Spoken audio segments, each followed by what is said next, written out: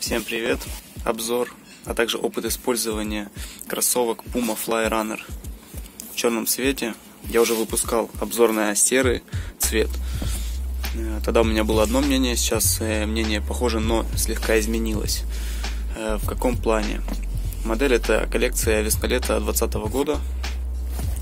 Сделаны они во Вьетнаме. Размер 42, мой. То есть я ходил в них больше месяца, но ходил очень много. Они подошли мне по размеру, в целом модель удобная. Но пройдемся сразу по минусам. То есть эти кроссовки подвержены в подошве довольно таки сильному сминанию. Несмотря на то, что я вешу достаточно немного, то видно вот эти вот полосы на подошве из Эва. Вот это все видно. Далее текстиль сверху, который здесь полностью покрывает верхнюю часть, он довольно тонкий, особенно вот если взять переднюю часть, вот эту половину, особенно там, где палец большой, у меня начали протираться уже они. Там внутренняя подкладка протерлась, она достаточно тонкая еще при этом, но до верха еще не дошло. На левом чуть-чуть сильнее, кстати. По подошве, так как ходил в помещении, износа нет. Внизу подметка, понятное дело, свое дело сделать даже и на асфальте. Вот, так как пронация у меня нормальная, кроме полос, подошва не ушла вправо или влево. Вот, насчет внутренней части, стираются ли? Ну, немножечко ворсинки есть, но еще времени недостаточно прошло, чтобы внутри их, так скажем, подубить, ушатать. Вот там немножко видно, вот направо пошел процесс уже. Именно с внутренней стороны. Протирается немного. Стелька Sold Foam. Еще пока живая, хотя тоже приняла форму ноги. Вот, мне кажется, если еще походить месяц-два, она уже стопчется довольно-таки прилично. Что по комфорту? В целом я их зашнуровал в таком положении и не трогаю, обуваю как тапочки. Не вижу смысла затягивать сильно, я не бегаю, просто хожу в них. Вот, по ощущениям, что хотелось бы отметить, они довольно твердые. Вот стелька Sold Foam делает мягкость, но когда вы продавливаете ее и нога упирается в пену, то, конечно, по сравнению, возможно, с моими гибридами и прочими кроссовками, которые у меня были, там, серия, там, например, из игнайтов, то, пожалуй, конечно, эти довольно твердые. Я не знаю, если у вас не было, конечно, никогда каких-то нормальных кроссовок или с реплики, возможно, вам они зайдут, понравятся, и будете чувствовать себя в них комфортно. Но лично мне они кажутся довольно твердыми. То есть стелька проминается, а дальше я стою словно на картонке. То есть по амортизации ее как таковой здесь в принципе нет, на мой взгляд. Конечно, может, смотря с чем сравнить, опять же таки, но они не сильно мягкие. Но у них из преимущества, в принципе, очень легкий вес, и они легко, вот получается, в них легко делать перекат, допустим. Они не чувствуются на ногах и, в принципе, хорошо вентилируются. Ну, запах все равно появляется, так как это все равно синтетика. То есть со временем, там, если вы не будете менять, там, грубо говоря, там, носки, конечно, за ними надо следить, их надо стирать. По клею вопросов не возникло, то есть все окей. Вот, но не самые живучие кроссовки. Вот, но у меня есть еще одна пара, в которой отходил товарищ. Вот у него уже ситуация обстоит гораздо похуже, так как он проходил в них дольше. И к тому же, возможно, не так опрятно ходит, как я, потому что каждый его по-разному обувь служит. Обычно я отношусь бережно, у меня она дольше служит, чем у остальных, ну, большинства, конечно. Вот, поэтому у меня не в таком состоянии. И то пошел износ. Вот, также вот буковки, понятно, стираются, но это не критично на стельке от ходьбы. Так, теперь второй вариант. Это размер 42,5. То есть на пол размера больше, ну у него такой размер. И эти уже выглядят страшновато. Я специально не стирал ни одну, ни вторую полупару, чтобы было наглядно, вот видно немного. Как у него с подошвой обстоят дела? У него еще сильнее она посминалась. То есть внутри, снаружи. Вот, гораздо сильнее. Внутренней части он ходил уже на улице. Ну, подметки ничего, то есть легкие следы эксплуатации. Вот далее по верху, если брать, немножко там он где-то может зацепился, нитка немного торчит. Вот, с внутренней стороны на правом и на левом палец протерся, и они как бы немножко уже не держат форму.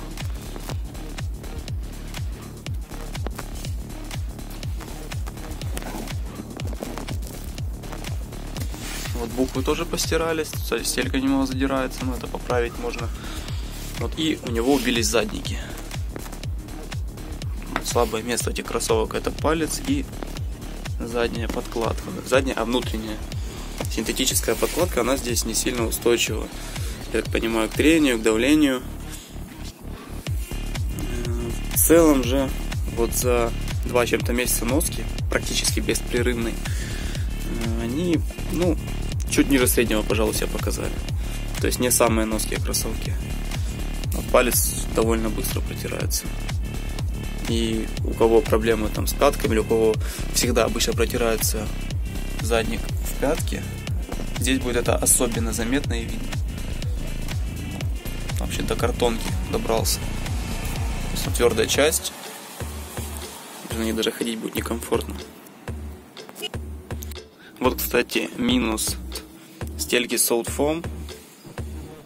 Вот в таком исполнении, которая сверху не покрыта гелем, она заключается в том, что она вот постепенно может, ну, как мочалка, отрываться от нее куски, так это такой пористый материал, вот изнашиваться, сдавливаться немного.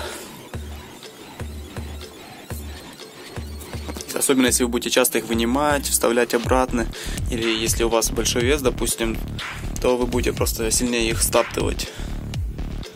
Вот, кстати, по этим кроссовкам, что еще хотелось бы отметить, пожалуй, они не для всех подойдут в том плане, что, опять же таки, чем больше вес, тем сильнее будет стаптываться пена. Здесь указано Эва, покрытая чем-то сверху, матовым. И это будет, скажем так, не сильно красиво выглядеть. И даже под моим весом, а я очень легкий, в районе 60 чем-то килограмм, будет очень видно. Вот таким вот образом крепятся стельки. Открытая шнуровка, и в нее вот вшивается здесь вот кантик. Это еще не показывал в этих кроссах. Вот с мягкого текстиля, поролон. Здесь вот тоненькая такая основа. Вот уж даже в боковой части вот этот текстиль уже начал потихоньку изнашиваться. Кстати, здесь получается, грубо говоря, слоями сделано вот первый слой, второй, третий самый тонкий, который вот просвечивается, даже вот через который происходит вся эта вентиляция.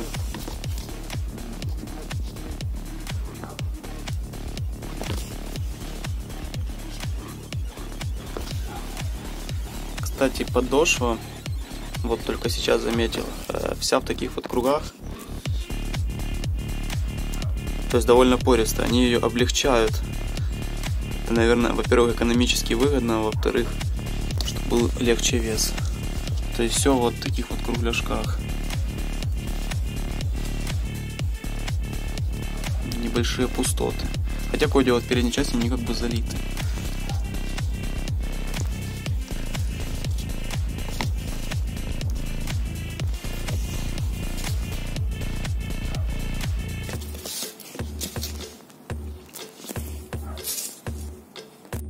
Вот таким образом я их обдобываю, то есть не шнурую, не расшнуровываю, просто раз в лес. Возможно, это тоже травмирует подкладку, конечно, но в целом не столь критично.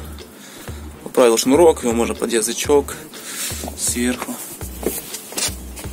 Вот, второй. Да, пожалуй, это не слабо, тоже ушатывают эти кроссовки. Вот, и как они будут смотреться на ноге.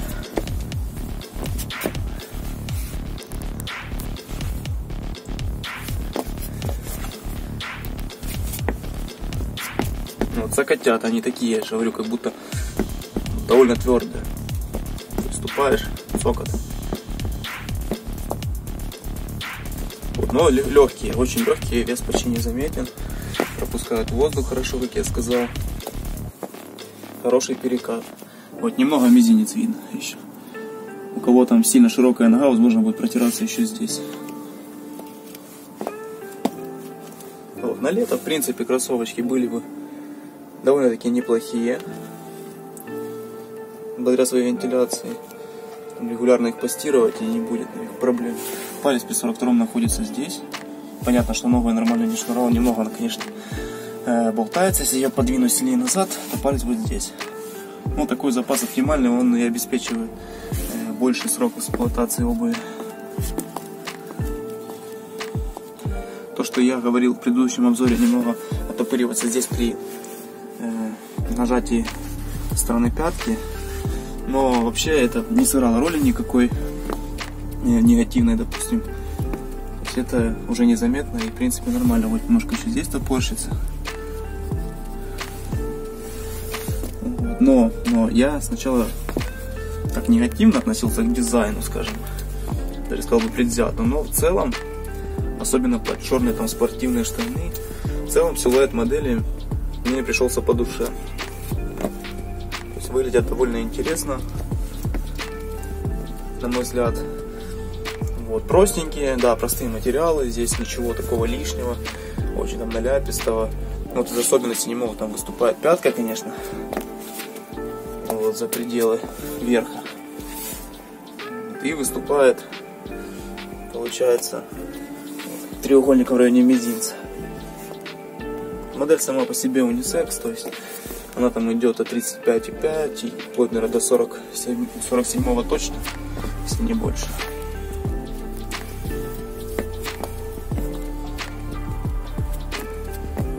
Поэтому по дизайну они еще ничего такие.